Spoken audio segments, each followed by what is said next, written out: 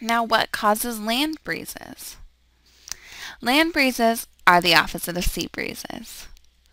When you go to the beach, have you ever noticed how the water stays at a fairly constant temperature all day? That's because water heats up very slowly and loses heat very slowly.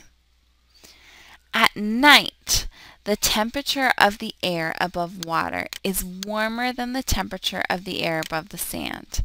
Sand cools very quickly, whereas the water retains its heat. So, the air above water moves upwards because it's warmer. And the air that's hanging out over here that's cooler rushes in to fill that spot, creating a breeze from the land, or a land breeze.